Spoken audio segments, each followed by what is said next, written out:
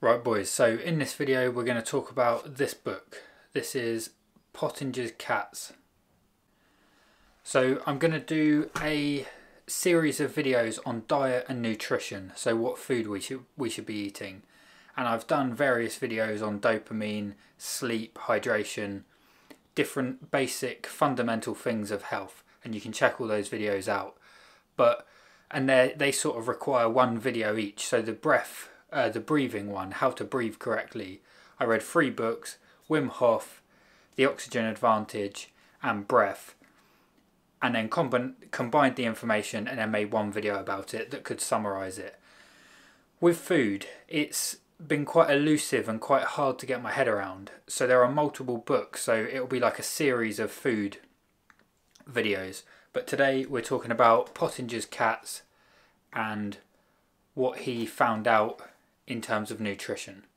So this is actually quite a simple book. When I did the book on sleep by, I believe it was Matthew Walker, Why We Sleep, it was such a hard book to take points from. It's very scientific, and just the way it was written, I find that some books, it's just point after point, do this, this and this, and it's all good, and this is going to benefit you. Sort of like actionable steps. But Why We Sleep is kind of all over the place. He talks about REM sleep, then deep sleep, and then REM sleep again, and yeah, there's obviously a lot to understand. But this book by Francis M. Pottenger is a very simple book to understand. There's one concept and the points are quite simple. So Pottenger's Cats is kind of like Pavlov's dogs. So you've probably heard of Pavlov's dogs, and he did experiments with dogs and conditioned them to associate a cue with a response, essentially. So he would ring a bell, give them food, and then they would associate the ringing of bell with food, and then he could get dogs to salivate just by ringing a bell. He didn't need to present them with food. Normally if you present a dog with food, the dog will salivate in anticipation of eating the food, but he changed the cue from the food to ringing a bell. So you're probably familiar with that, you've probably heard of that at school. Pottenger did an experiment on cats where he fed different groups of cats different nutritious foods. So one group of cats would get raw foods, so raw milk, raw fish, things like that. And then another group would get cooked. So that's a form of processing. Cooking is a form of processing. So he had multiple groups, and I'll just read you a description of basically what his experiment was, but that's basically it. He took multiple cats, had them in pens so they could kind of run around, and fed them different diets and looked at what the outcome was. Pottenger's Cats is an experiment conducted by Francis Marion Pottenger Jr., a physician in the 1930s. Pottenger conducted research on the effects of heat-processed food on cats' health. He observed that cats fed on a diet of raw, unprocessed food remained healthy, while those fed cooked or processed food developed various health problems across generations, including dental issues, skeletal deformities, and behavioural abnormalities. He even noticed that when the experiments were completed and the pens were empty, weeds would naturally grow through the ground. So they were kind of outside pens, which would be exposed to rainwater, so it's like watering the earth. And when you've got any bare ground, weeds just grow through. And the weeds grew dramatically larger in the pens where cats were fed raw milk in comparison to the pens where cats were fed pasteurised or evaporated milk. There are pictures in the book and they're very striking. He also planted beans in the empty pens as an experiment, and the same was true. The pens that had the urine and faeces of raw milk cats and the beans grew noticeably larger, 3 times larger in many cases. So I'll show you the picture. So this one is raw milk, and then that one is pasteurised milk. See how it's like a little jungle? The weeds are growing massive, and then in the pasteurised there's basically nothing growing. And I found that quite interesting because he had one experiment, which was the cats. How does processed or unprocessed food affect how these cats' health develop? And then he had the second experiment just happen naturally. When he'd emptied the pens, the weeds either grew massive or they didn't, and that was depending on what the cats were eating. So this forms part of my philosophy on food, and this is why I talk about minimally processed raw. So some of the things I'll eat, like raw liver, raw bone marrow, fruit is obviously fresh. This is where it comes from. It comes from this and another book, Nutrition and Physical Degeneration by Weston A. Price, came to the same conclusion, and other books that I'll mention. So as we go through the food books, we're like building up. I found it was kind of like I was working my way through and piecing it together, because there's a lot of opposing opinions when it comes to diet. You've got people that are advocates of the vegan diet, people that are advocates of the carnivore diet, and they often just have one-sided arguments like this is the best thing to do. So I read a book on plants, read a book on animal products, read Pottenger's cats. So this is what we're doing, we're piecing it together. So now I'm just going to run through the points that I learnt from Pottenger's cats experiment, and it is basically that raw food is better than processed food. So when I talk about my what I eat in a day on a minimally processed raw food diet or minimally processed diet, this is one of the pieces of information that has helped me gain that perspective. The study suggested that nutrition plays a significant role in overall health and highlighted the importance of consuming minimally processed foods for optimal well-being. So if you're following this channel, you probably resonate with that and that makes sense to you. Health is going to be impacted by nutrition. You want to get nutritionally dense foods, and that's going to probably come from, just logically, without reading these books, foods that are as close to how nature provides as possible, and that's raw. But obviously some foods like meat, common consensus is you can't eat those raw, and people are experimenting all over the place now eating raw meat, so maybe that's not correct, maybe you can eat raw meat. So with that, do your own research and use your own discretion to decide whether you want to do that. Poor nutrition creates degeneration in health. As long as you eat an optimal diet, your health improves. So they're the two things he found. Poor nutrition creates a degeneration in health of these cats, and if it's the same in humans, then humans. But any time he improved the diet that he was feeding the cats, their health improved, and so did the health of their offspring. So he called them regenerative cats. So it would be a cat would have a litter, and then he would take some of those kittens and feed them healthy raw food, and they would regenerate. So all the time you implement, so say you're obese like I was, or you have a chronic illness, the takeaway point here is if you start improving your diet, nutrition will have an impact on improving your health outcome. And then the next point. So I'm just going to go through point by point. You are as healthy as the animals or plants you eat.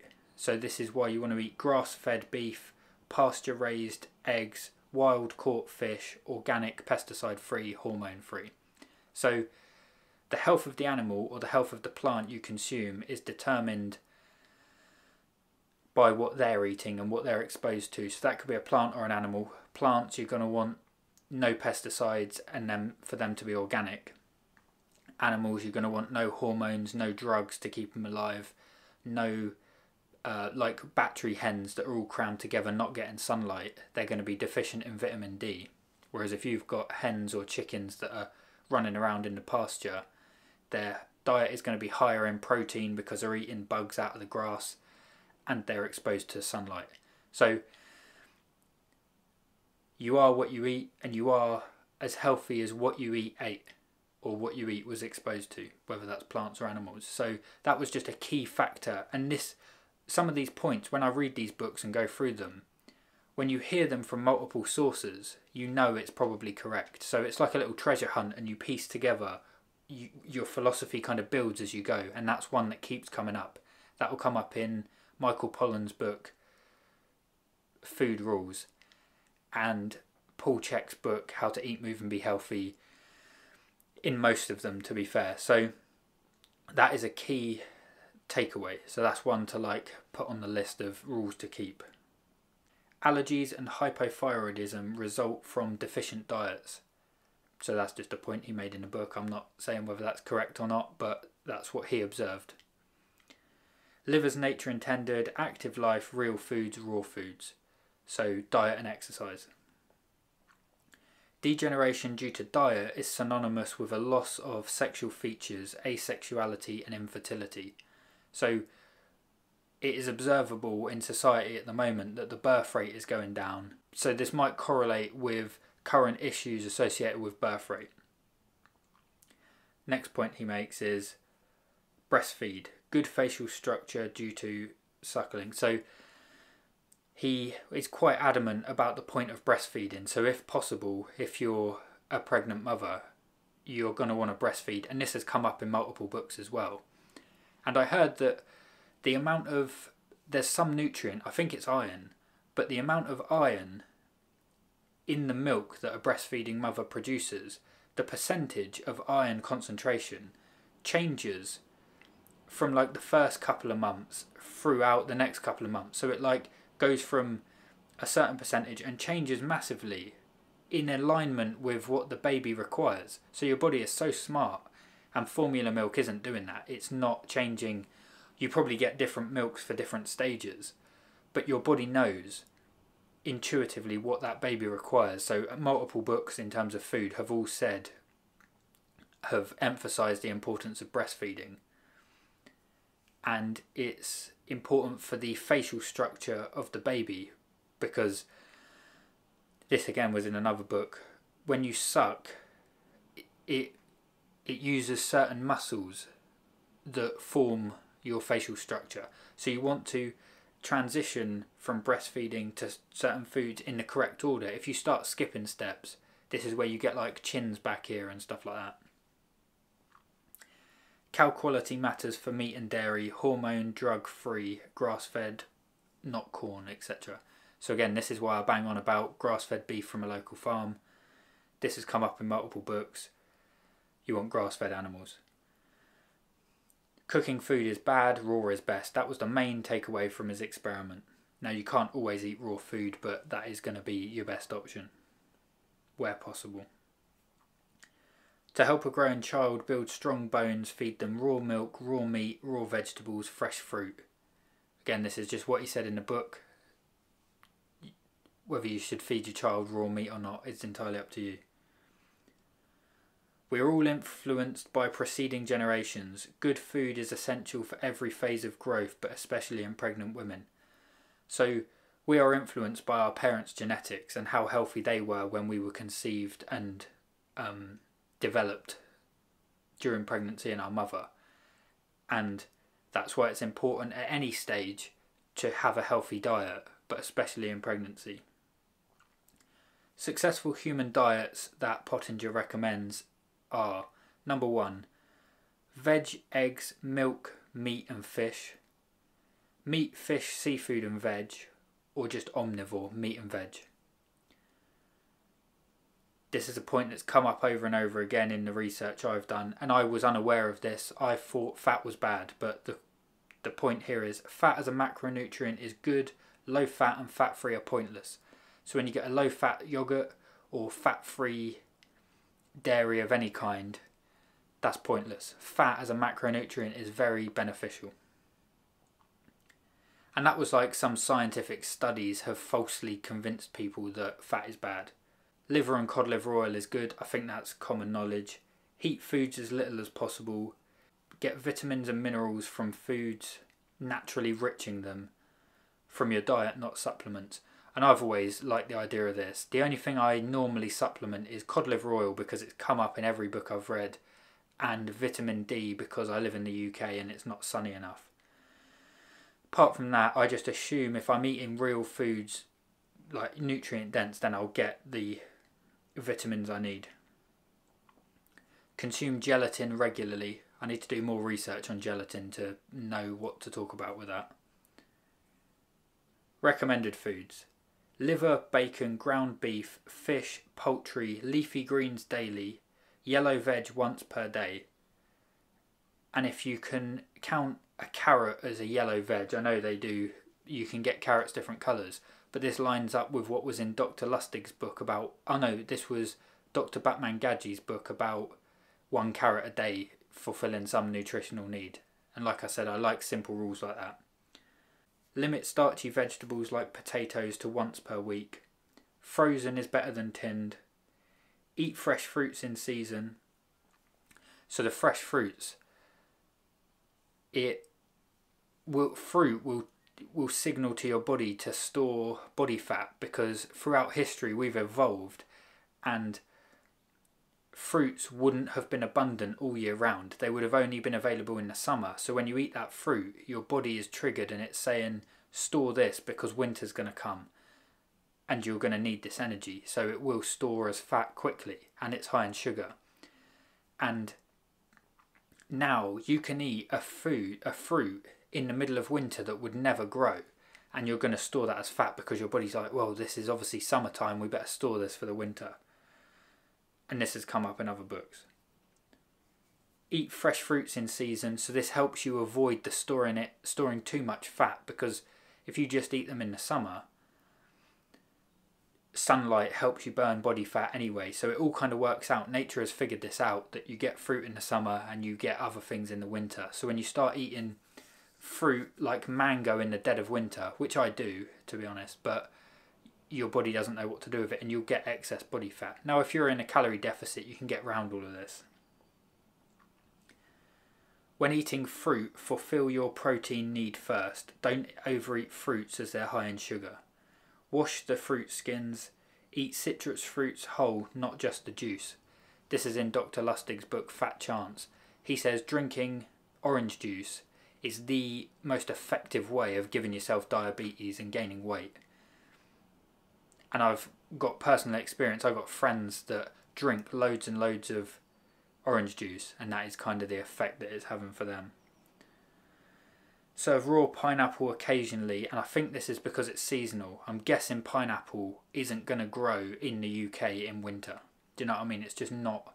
There are some fruits that aren't even going to grow in the UK at all, even in summer, because I've got an allotment and I grow flowers and some fruits. And even raspberries sometimes don't ripen up fully because we don't have enough sun. So for me in the UK, I should be moderating what I eat anyway and not importing something that's just had a really hot summer. Like mango, I love mango. And I tried growing a mango tree and it doesn't really, our climate doesn't allow for it unless you've got it in a greenhouse or something. Cut down sugar consumption to a bare minimum. Again, this has been in every single book I've read. Sugar is poison and you want to avoid it at all cost. Eliminate candies and sweets, and that's why, because it's high in sugar. And then the last point was spongy or light coloured liver is bad. And I've got a story about this. I've always got my liver from my farm down the road and it's always been lovely, it's been great. Very dark colour and just fine. And then I couldn't get it from my farm, so I had to go to my local butcher, and I don't really like my local butcher.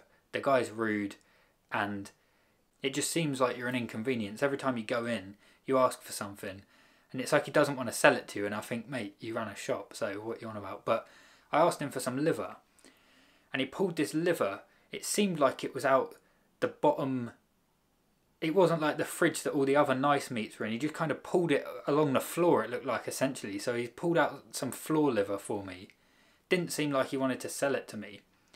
And it was all like white and spongy, and it was exactly as this author describes. And because I can't get it from my farmer, she has trouble with her butcher, so I can't always get it. I thought, oh yeah, I'll buy all of it. I bought this massive lump of liver and I just binned it. I had one bit of it, binned it, and that was before I read this book. And I thought, that liver's dodgy. And it was spongy and light coloured, and then when I read it in this book I was like, oh, that's something to remember, because now when I'm buying liver you want the darkest colour possible. So yeah, that's just a final point. But yeah, so it's quite a straightforward book. I've just sort of give you the points. And the main moral of the story is, eat real foods, minimally processed. Even cooking is a form of processing. If you can handle raw foods, that's obviously going to be best.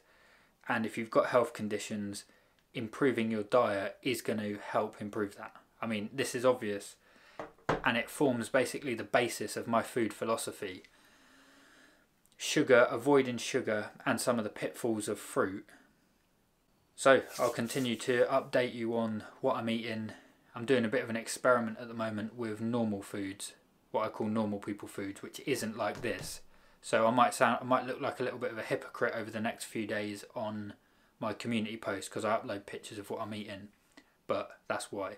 I'm just experimenting. It's only 9 days till the end of February, but I'll continue to tell you. So I'll do more book reviews and it'll be like a series.